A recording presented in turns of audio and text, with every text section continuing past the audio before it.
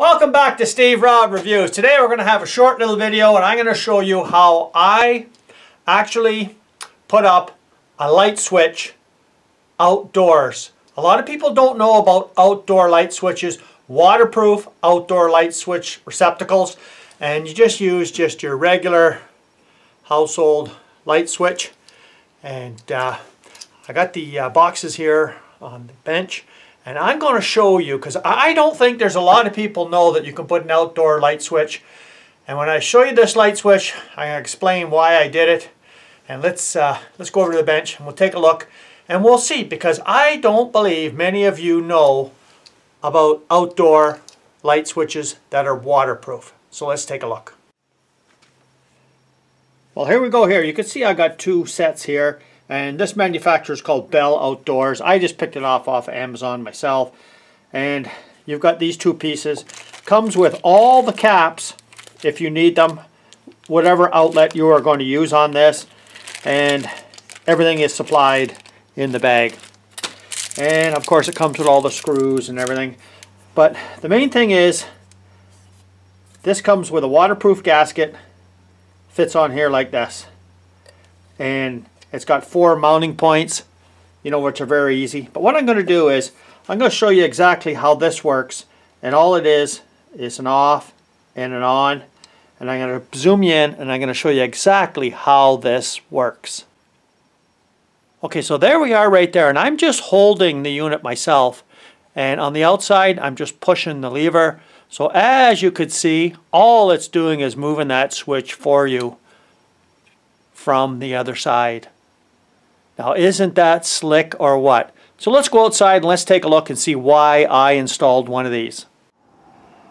So here we go, just underneath my eaves, and you can see that I've kind of removed some parts on there. The motion sensor is disabled and I'm only using one floodlight, and I'll show you the reason why I only use one floodlight. Well, that's the reason right there why we even have that light, is to make sure that when we're barbecuing at nighttime, you can actually see what's on the grill. And let's take a closer look at the setup here and how this is all wired up. Let's start right at the receptacle plug. There you go right there, nothing fancy. And we follow it up, and here is it right here. Now, I did put a waterproof connector on the top and just mounted it with screws, and I got a board here. Now, I don't have anything on the bottom. Should there ever be any water come in here, it'll just come out. So I didn't figure there was any need for that. And you follow it down, and it's just got a little bit of a clip on here too.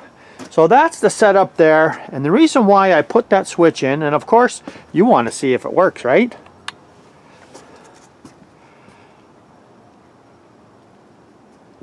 There it is right there. And you're not going to get yourself a shock, anything like that. So I didn't want to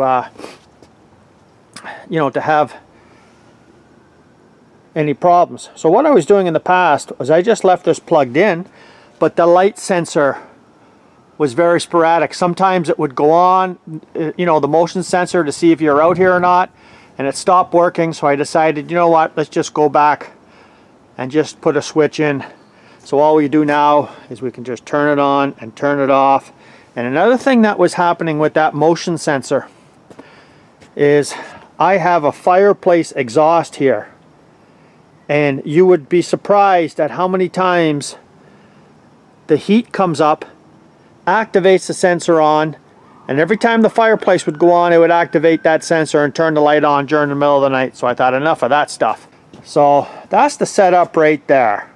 Well, that's an alternative for many situations when you want to put, one of these switches on the outside, a waterproof switch, whether it's on the outside of a shed or anywhere outside, it's waterproof, and you're not going to electrocute yourself with one of these, right? Because if you take a look in here, that's a pretty slick design, and both pieces were like 10 bucks, and for me, 10 bucks was worth it. Because I have seen some people just use an ordinary receptacle box, and that's not the best way, right? So And I do like using the waterproof connector on the top, but I have seen some people, they just run their cable through and then they silicone it and seal it up. So I mean, that's an alternative. It's up to you. You wire it the way you think you like, but wire it safely, right? Thanks for coming back here today, and hopefully, well, maybe you've seen something that you never knew existed before, and that is one of these units here. You guys take care. Seen this channel before? Well, you're welcome to subscribe, come back and watch some more. Cheers.